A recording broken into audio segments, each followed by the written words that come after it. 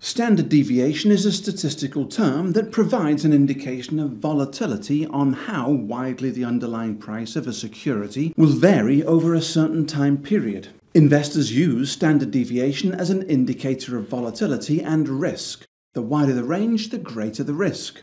For contracts with options, the estimated price range graphically illustrates for a security 1, 2 or 3 standard deviations. This range is calculated based on the current price, the implied volatility of the option, and the distance in time from now. Standard deviations can be plotted on a TWS chart for eligible securities by selecting the estimated price range field in the chart parameters window to specify the standard deviation to plot.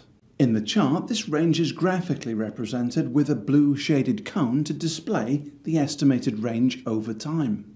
Once activated, to view the estimated price range in the chart, click and drag the small margin arrow at the bottom right of the price axis to the left to expose the blue estimated price range graphic. You can also view the blue estimated price range graphic in the Strategy Lab tool, where you can evaluate multiple complex option strategies tailored to suit your forecast. The IB Strategy Lab can be located under the blue New Window button from the Options Analysis tree. Analyze the price target. The price target shows the current underlying price highlighted in yellow and the target price based on your forecast in red.